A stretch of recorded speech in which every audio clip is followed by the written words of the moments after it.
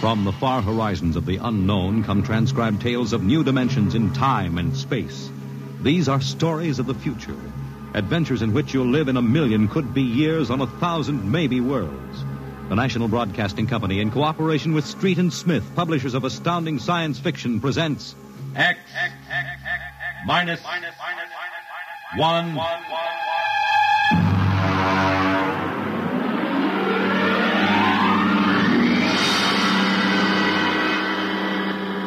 Tonight's story, Ray Bradbury's tale, The Veldt. This is the office of Dr. David McLean, resident psychiatrist of the new Chicago Institute of Human Engineering. All right, Miss Carver, will you take this, please? To Charles S. Haworth, senior psychiatrist, New Chicago Institute of Human Engineering. The following constitutes my report on the case of George and Lydia Abbott, which we discussed by telephone. Subject George relates onset of symptoms to the purchase of a $60,000 soundproofed Happy Life home. Under narcosynthesis during initial interviews, subject described the experience in the following manner. Miss Carver, would you play back the sonic record of the initial interview? We'd always wanted one, and then we could afford it, so... Go on, Mr. Abbott. Tell me about the home. The home. Well, it was supposed to do everything, the agent told us. And it did, I guess. It clothed us, fed us, and rocked us to sleep, played and sang, and it was good to us. Very good, sure. Tell me about the nursery. The nursery. The nursery. It was completely automatic? Completely automatic. There were crystalline walls that wavered from 2 to 3 dimensions. There were pseudo-textured floors that shifted from brick to dirt to waving grass. The nursery was the best, but then we wanted the best for the children. Doctor, I must be crazy. We have no children. What about Peter and Wendy? They're your children. Oh, no. We have no children, Doctor. We have no children. All right, Miss Carver. To continue. After 3 sessions, the subject was able to recall and accept the idea that he had 2 children. He described the first day. All right, Peter and Wendy. This is your nursery. What's so special about a nursery, Dad? Plenty. Just go in and see. Do we have to? You'll be surprised. Gee. Go ahead. I'm scared. I'm not. Hey, it's nice in here. It is? Come on in, Wendy. Boy, look at the pictures on the walls. They're real. They're almost real. You can change them any way you like, just by thinking about it. Go on in, dear. Well, all right, Mommy. Hey, Wendy, look what I can do with the pictures.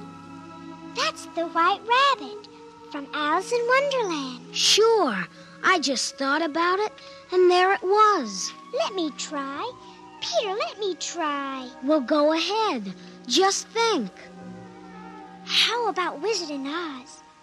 I want to see Wizard in Oz. Well, dear, there we are. Oh, they like it, don't they? Why shouldn't they? All I have to do is think, and they've got whatever they want in 3 dimensions. Color, sound, and smell. Oh, it's nice that we can give them all the advantages. Sure. What else are we working for, huh? Well, what do you want to do this evening? Well, the Petersons asked us over for bridge, but if you... we don't have to worry about the kids. They'll be all right in the nursery. Come on, Lydia. We deserve a night out.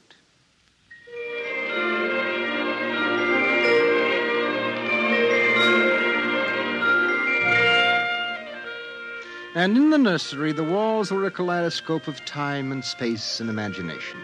The green forest of Sherwood and the quiet forms of Robin and his merry men gave way to the roll of the high seas and the smell of salt in the air as Sir Henry Morgan sailed into the harbor at Jamaica. And behind the crystalline quartz walls, the vacuum tubes and grids and banks of metal image tape spun quietly and efficiently, erasing the line between illusion and reality. Of course, the electric bill from Consolidated Utilities was tremendous, but it was worth it. The Happy Life home breathed contentedly as life proceeded with soft automaticity as guaranteed in the brochure and bill of sale. George. Hmm? George, I wish you'd look at the nursery. What's wrong with it? I don't know. I was in the nursery last week. It's perfectly all right. It's different now. What do you mean, different? I want you to come and see. Are the kids there? No. Madge Allen took them to a show along with her kids. That's why I want you to look at it now, before they get back. Oh, all right. But what you expect me to do, I don't know. I'm no mechanic. This isn't a question of a leaky faucet, George. All right, dear. I'm coming.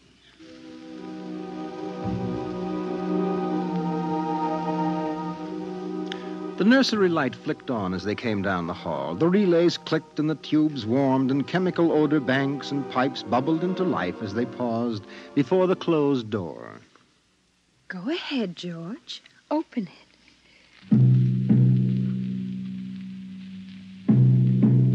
On all sides, in 3 dimensions, stretched the hot, tired landscapes of an African veldt reproduced to the last stick and pebble and bit of straw. The ceiling above them became a sky with a hot yellow sun. A wind blew in from the baked veldtland. The hot straw smell of lion grass. The cool green smell of the hidden waterhole. The great rusty smell of animals. The howl of the jackal in the distance. And the papery rustling of the great vultures that wheeled and circled under the yellow burning sun. Let's get out of this, son. It's a little too real. Oh, George, you promised you'd look around. Well, I don't see anything. Wait a minute. There are the vultures. Filthy creatures. There. There are the lions. Far over that way. Yes, I see them. Well, they're on their way to the waterhole. They've just eaten. It's some animal. A zebra or a baby giraffe, maybe. Can you see it? Are you sure? It's a little late to be sure. Nothing over there but clean bone and the vultures swooping down for what's left. Did you hear that scream? What scream? About a moment ago? Sorry, no. Oh, here come the lions. George, they're frightening. Take it easy, Lydia. They're just illusion.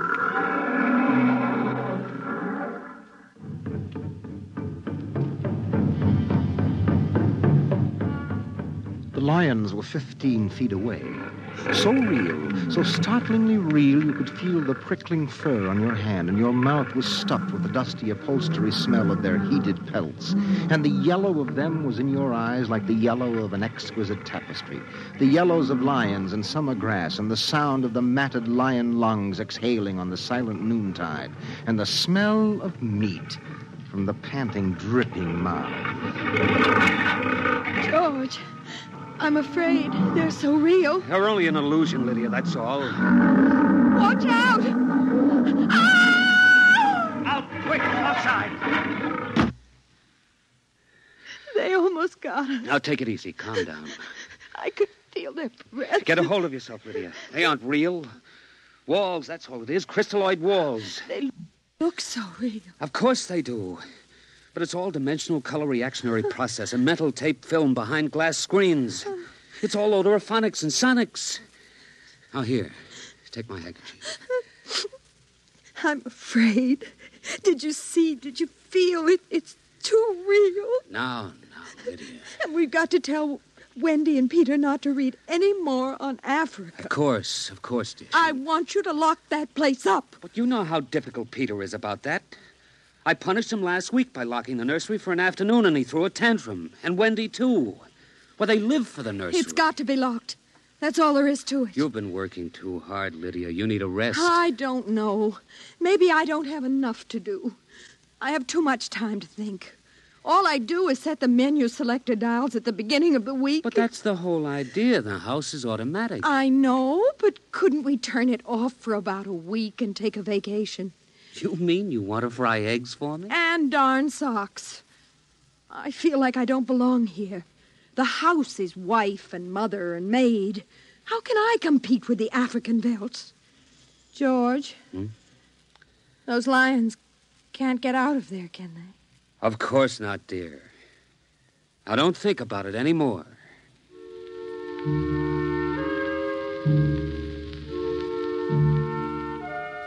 They ate alone. He sat idly watching the dining room table produce warm dishes of food from its mechanical interior. You forgot the ketchup. That's better. It wouldn't hurt to lock the children out of the nursery for a while. It was clear that they had been spending too much time in Africa. At sun, he could feel it on his neck still like a hot paw. And the lions and the smell of blood. Remarkable how the nursery caught the telepathic emanations of the children's minds and created a life to fulfill their desires. The children thought zebras, and there were zebras. Sun, sun. Giraffes, giraffes. Death and death. They were so young. But long before you knew what death was, you were wishing it on someone else. But this, the long, hot African veldt, the awful death in the jaws of a lion, and repeated again and again and again. The children came home dutifully at 8:30. Hi, Mom. Hi, Pop. Hello, darlings. Do you want something to eat, dear? We're just having dessert. We're full of strawberry ice cream. And hot dogs. We'll just sit and watch. Sure. Peter, tell us about the nursery. The nursery? All about Africa and everything. I don't understand. Well, your mother and I were just traveling through Africa with rod and reel. There's no Africa in the nursery. Oh, come now, Peter. We know better. I don't remember any Africa. Do you, Wen? Go run and see, huh? Sure, I'll be right back. Wendy, come back here. Wendy! Oh, she'll be right back, Pop. She doesn't have to. I've seen it. Come on. Sure, Pop, but Wendy'll tell us. Open the door. See, Daddy? It's not Africa. It's Florida. Like in Bambi. There go the deer. See? It isn't Africa. I see it isn't. Go to bed. But it isn't 9 o'clock. You heard me. Go to bed. Okay. Good night, Mom. Good night, Pop. Good night. Good night, dear. I'll be right in. Wait a minute, Lydia. Look at this. What is it? This is the corner where the lions were, isn't it? What is that you picked up? An old wallet of mine. There's a smell of hot grass on it. And the smell of a lion. It's wet with saliva. And it's been chewed. George, those smears of blood. Come on out. Now let's go to bed.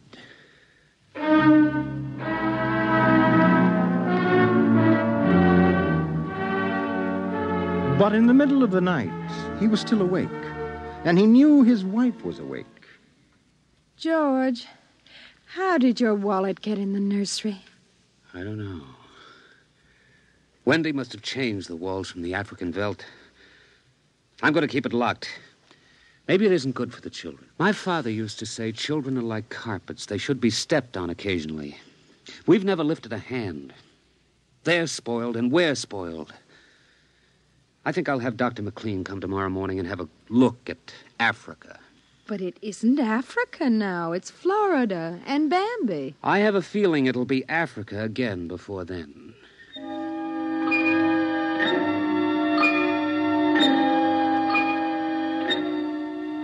Although their automatic Somno beds tried very hard, the two adults could not be rocked to sleep for another hour.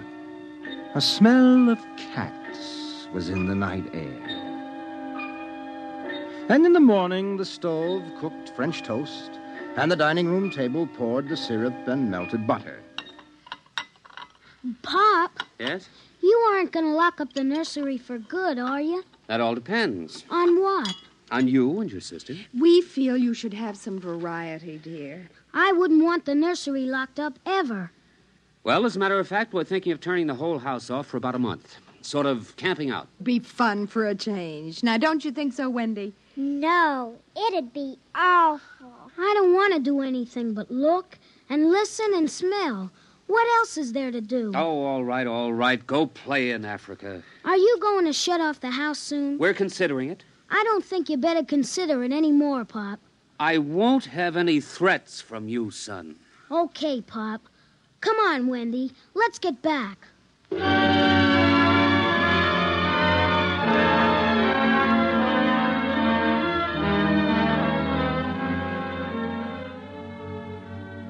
After breakfast, Dr. David McLean arrived.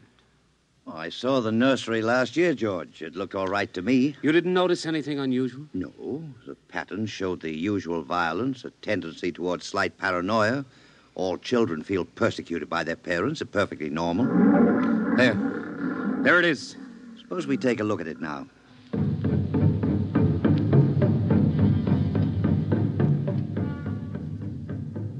They entered without knocking and sent the children out. The screams had faded and the lions were feeding quietly under the trees. I wish I could see what they're eating. How long has this been going on? A little over a month. Certainly doesn't feel good. I don't want feelings. I want facts. George, a psychologist never saw a fact in his life. He knows about feelings. And this doesn't feel good. Now, my advice to you is to have the whole room torn down and your children brought to me every day for the next year for treatment. Is it that bad? I'm afraid so. You know, that's why the nursery was developed originally, to let us examine the patterns left on the wall by a child's mind. But what is it? What's wrong with Peter and Wendy? Well, it's hard to say. I haven't punished them more than average. Oh, I took away a few gadgets. Last week, I locked the nursery to show I meant business. You've let this room replace you and your wife in your children's affections. This room is their real father and mother, and now you come along and want to shut it. Well, you can feel the hatred coming out of that sky. George, turn everything off. The nursery, the automatic kitchen, the whole automatic house. Start now. But won't the shock be too much for the children? I don't want them going any deeper. Let's get out of here. I never like these rooms. They get me nervous. Those lions look real, don't they? I don't suppose there's any way... What? That they could become real. Not that I know. Some flaw in the machinery, tampering? No. I don't imagine the room will like being turned off. Nothing ever likes to die, even a room. I wonder if it hates me for turning it off. Paranoia is thick today. Well, hello. Is this your scarf? It's stained.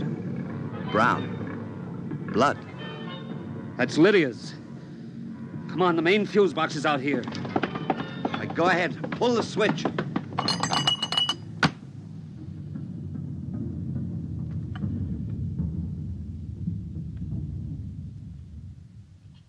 Yeah. It's off.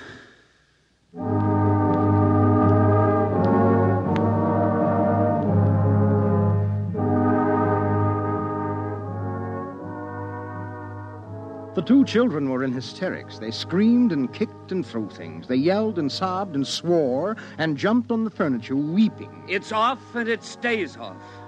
The whole house dies as of now. He marched around the house, cutting switches and pulling fuses. Don't let them do it. Don't let Pop kill everything. I hate you. I hate you. Insults won't get you anywhere. I wish you were dead. We were for a long while. Now we're going to start really living. Instead of being handled and massaged, we're going to live. Once more, Daddy. Just once more. One more minute of the nursery, that's all. Just one more minute. Oh, George, it can't hurt, really. Oh, all right. Only shut up. 1 minute, and that's the end. Forever. Gee, thanks, Pop. Thanks. And then we're going on a vacation. Dr. McLean is coming in half an hour to help us out. Lydia, turn on the nursery for just a minute. Oh, boy. Come on, Wendy. Come on. Thanks, Daddy. Thanks a lot. Just 1 minute, remember? Now, where'd I put those suitcases? Lydia! Don't shout, George. I'm right here. Did you leave them alone in the nursery? Well, I've got to get ready, George. Well, I guess we'd better get them out of there before they get involved with those beasts again. Pop! Pop, come here! Daddy! Mommy! Come on, quick. Wendy! Peter! What's the matter? Hurry up. Open the nursery. Wendy! Peter! They aren't anywhere. Wendy? Peter? Peter! The door. Open the door. They've locked it from the outside. Peter! Peter! out, Peter. Open the door. It's time to go. Open the door. George! The lions! Peter, do you hear me? Open this door. They're all around us, George. Son! Son, do you hear me? Let us out! Son! George! Look out! The lions! They're coming!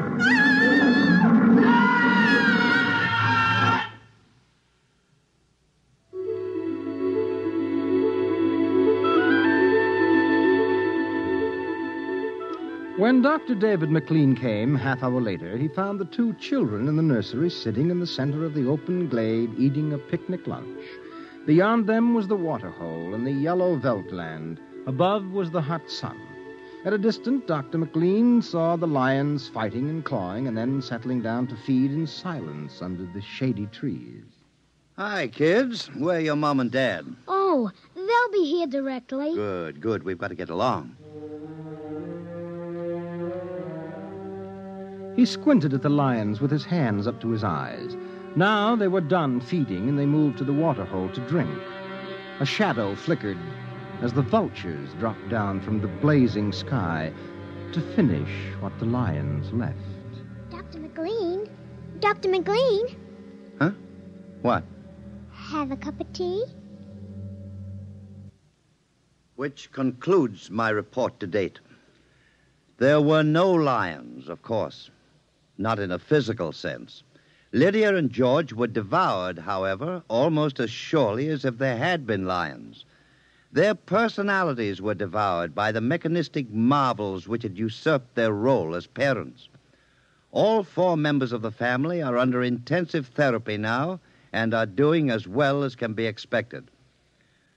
Send that by telerope, Miss Carver. Oh, and would you ask George Abbott to step inside? I'm ready for him now.